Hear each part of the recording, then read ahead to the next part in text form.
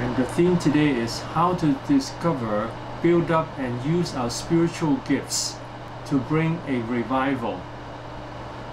There are many people who pray for revival. Many people pray for revival, and they think that it's waiting for God to do something before revival can come. So they just keep praying and keep waiting. But the key to revival actually has been revealed to us, that we can have a revival to ourselves first, and then we can bring in the revival to more people. We can bring the revival for more people, one by one, and then we can have a revival in our church and then in our area.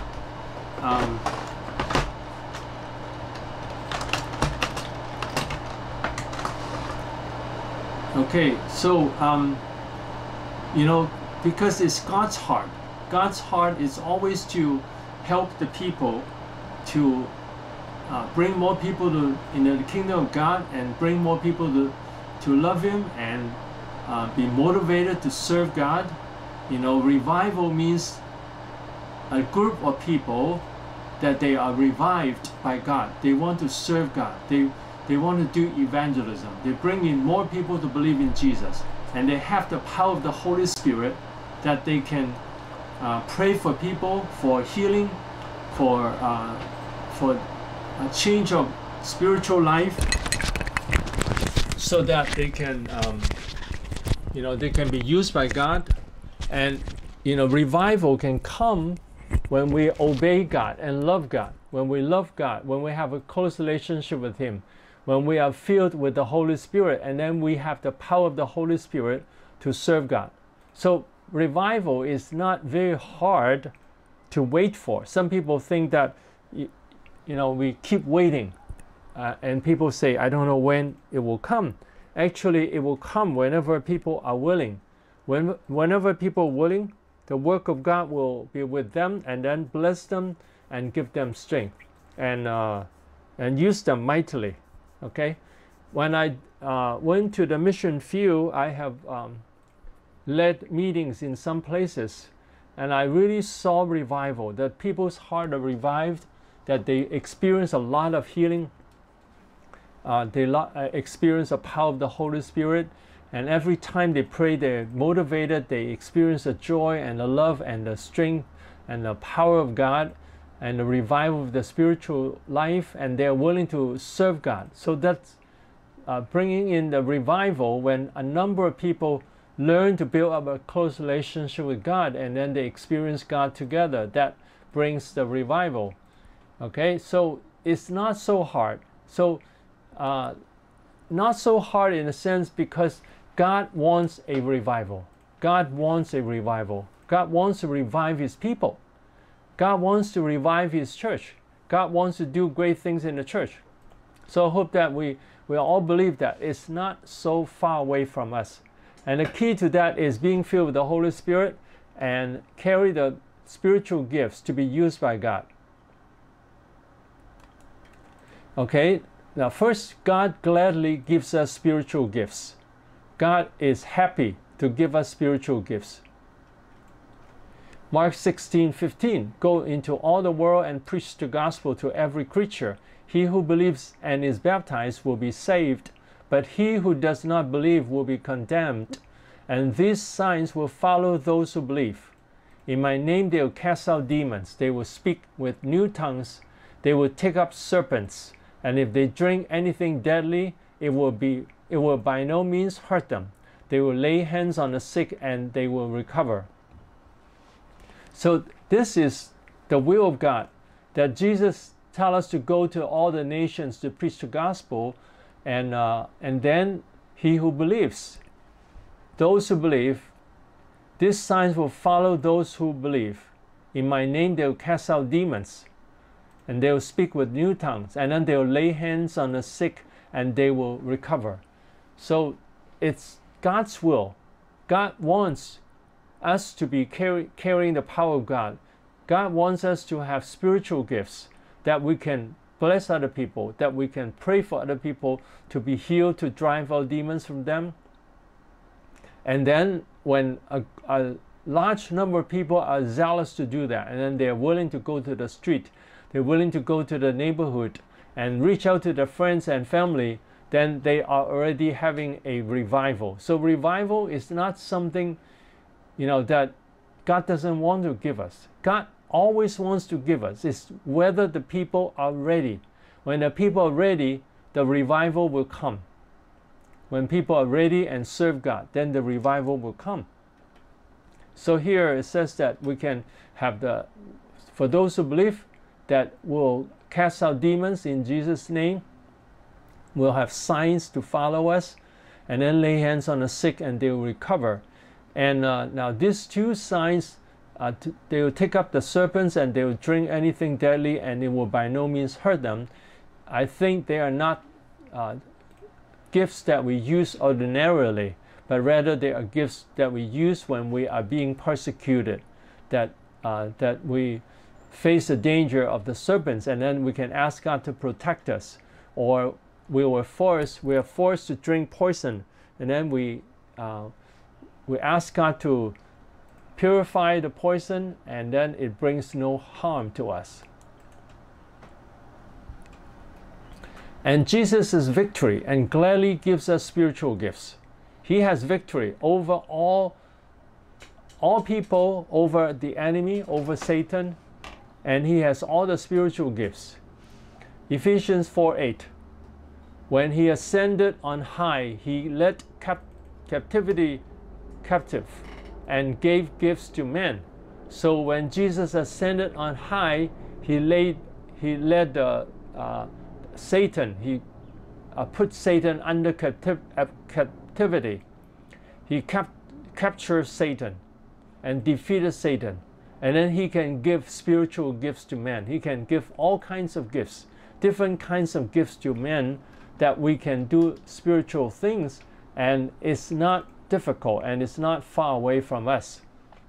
And God has decided to give us spiritual gifts. In 1 Corinthians chapter 12, verse 8 on, it says God can give us, the Holy Spirit can give us word of wisdom, word of knowledge. These are the gifts that people receive, words from God, that they can speak words of wisdom or words of knowledge. That's something they don't ordinarily know, but now they know by the power of the Holy Spirit. They know the sickness in somebody's body, or the problem they're facing, or the work of demons. They have this word of knowledge through the same Spirit. And then also other people have faith. Here is faith in a sense that faith will bring healing, and faith to do miracles for God and do great things for God. And then gifts of healing. Many people have sickness, and when we pray for people, God can use us to bring healing. And then work of miracles, different kinds of miracles, and also prophecy, that we can prophesy, that God give us words to say that will come true, because it comes from God. And then another discerning of spirits, that the person can discern the spirits being present, the evil spirit, and to another different kinds of tongues, speaking in tongue and interpretation of tongues. So these gifts are supernatural gifts. These are supernatural gifts that God wants to give us. Now, there are more natural gifts, but actually the more natural gifts are also supernatural. The more natural gifts are like administration, playing music, leading worship, but still they're supernatural because they function with the power of God and to bring changes to people's life.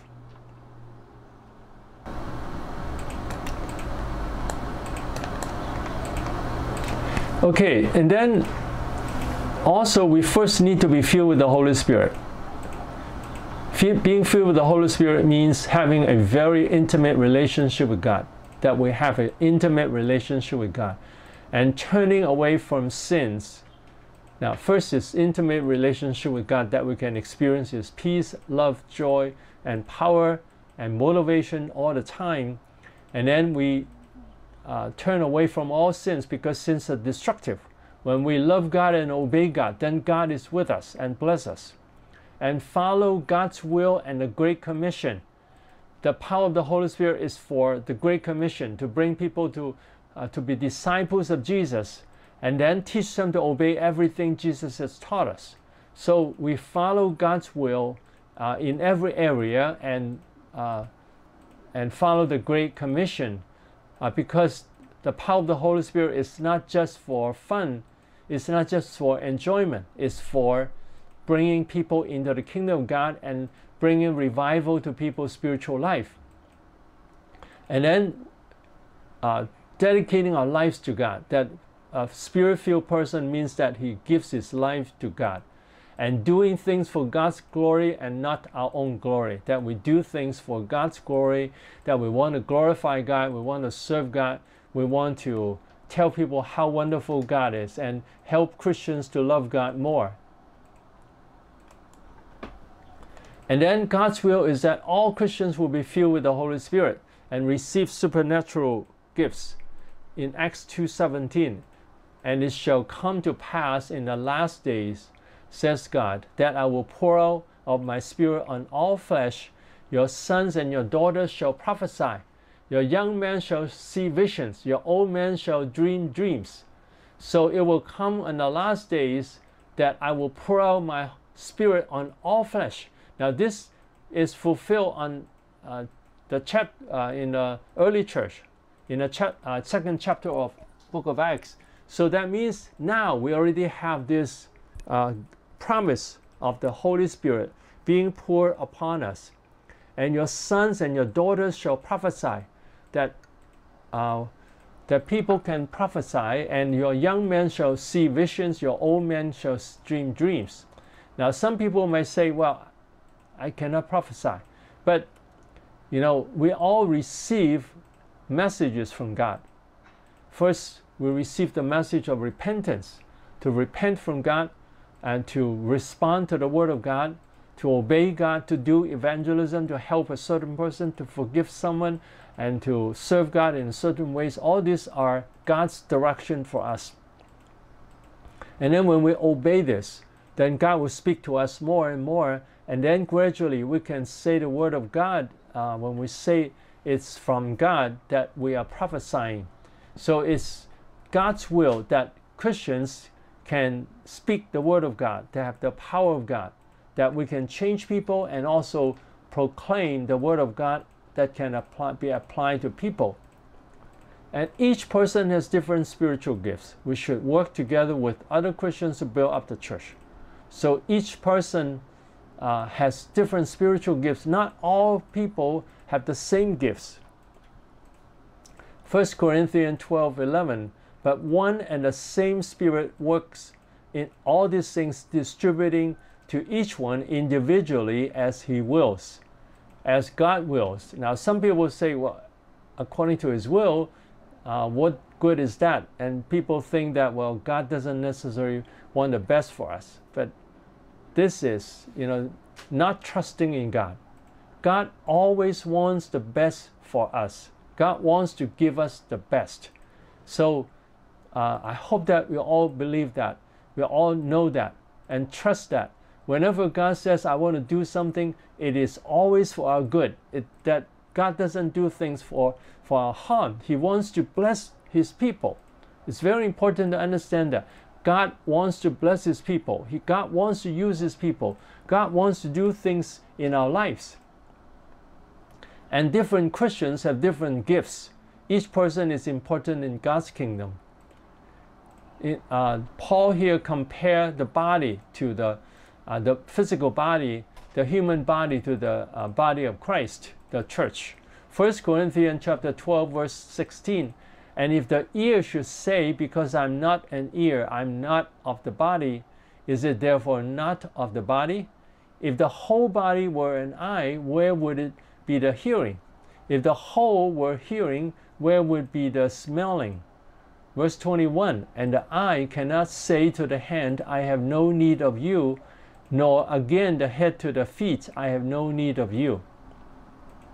It's just like the human body, that because the ear is not an eye, it doesn't mean that the ear doesn't belong to the body. And if the whole body were an eye, where would be the hearing? So we need different parts of the body. And then if the eye cannot say to the hand, I have no need of you, because the whole body needs each part. So we cannot say to another person, well, you're no good, you cannot do what I can do. That's not true, because God uses us differently. So we have to accept that different people can have spiritual gifts, have different spiritual gifts. Some people have the gift of evangelism stronger. Now, each person should do evangelism, but some people have a stronger gift of evangelism. And some people have a stronger gift of discipleship.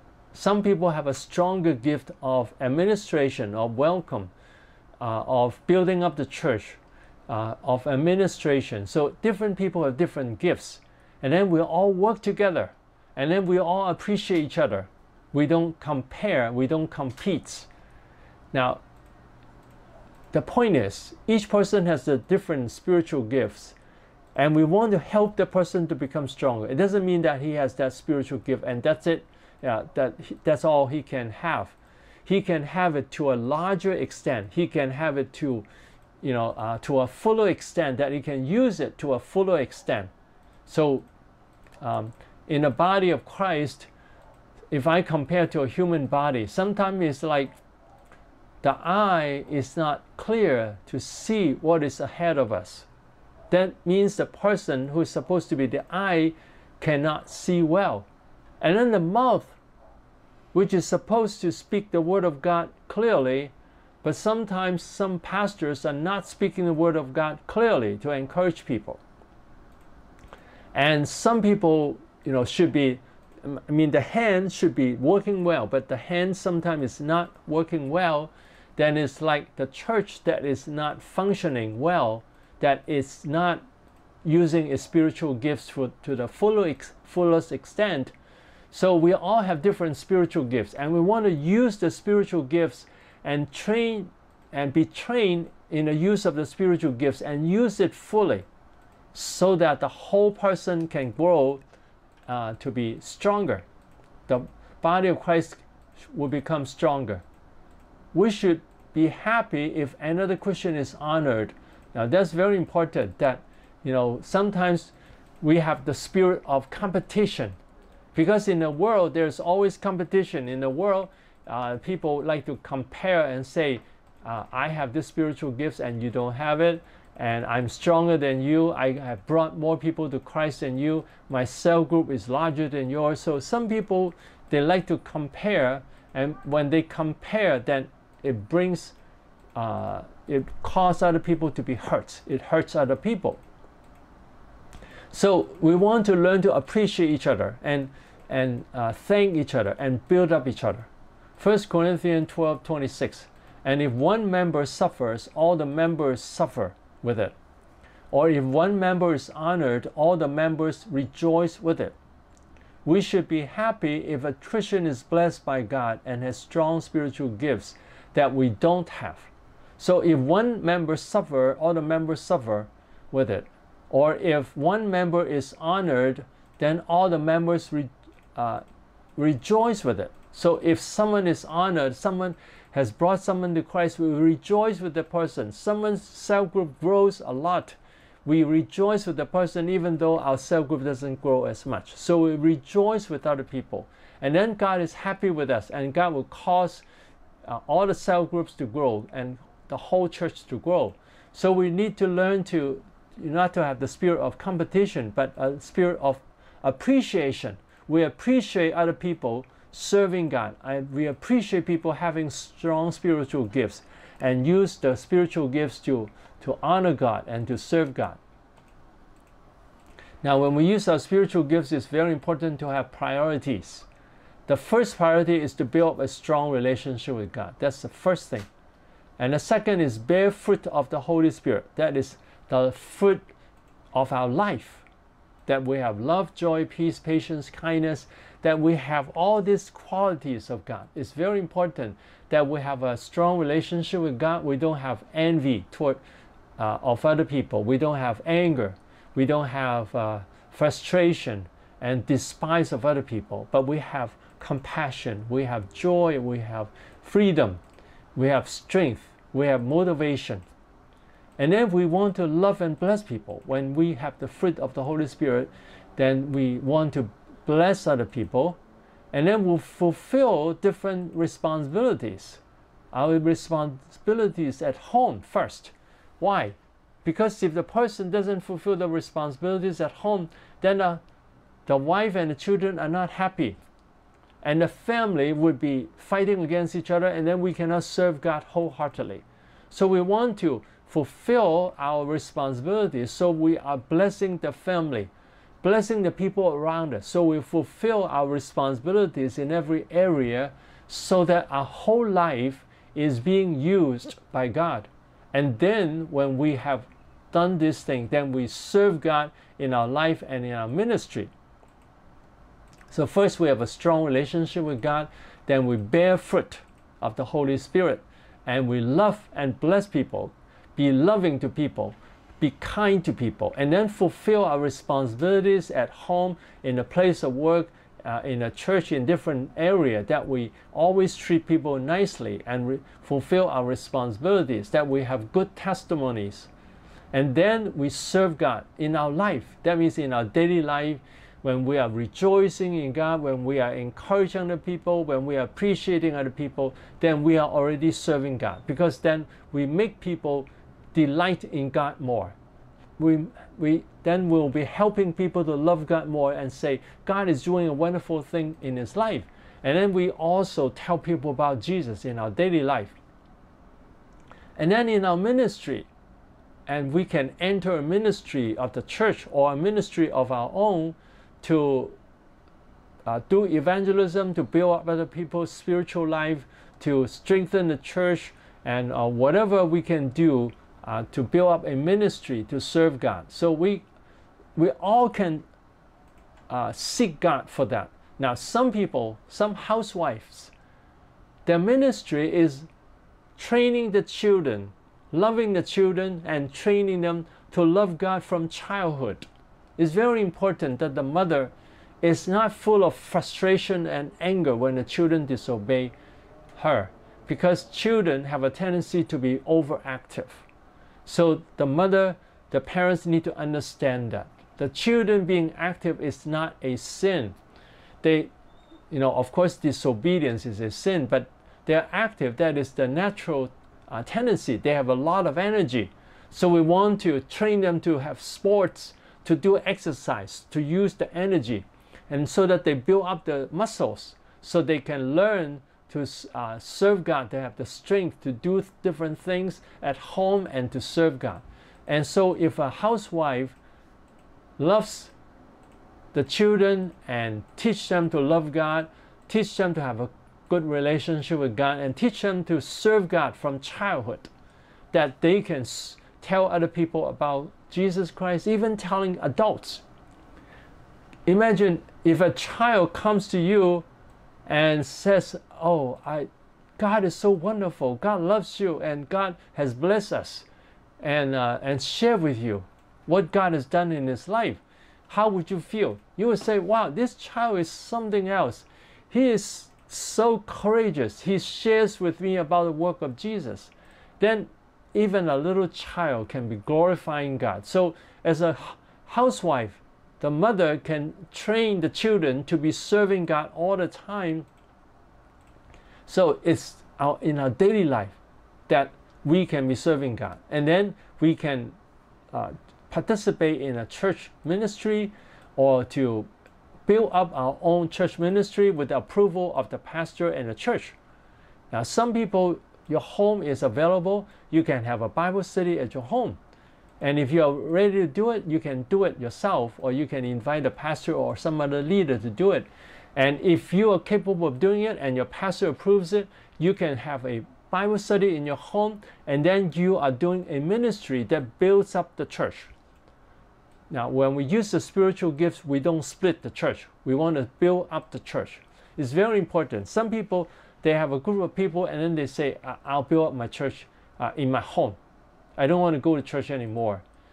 That's not right, because we want to build up the church together. The church belongs to God and belongs to all Christians, you know, that we are all in one church, but we are in different locations, different churches in different locations.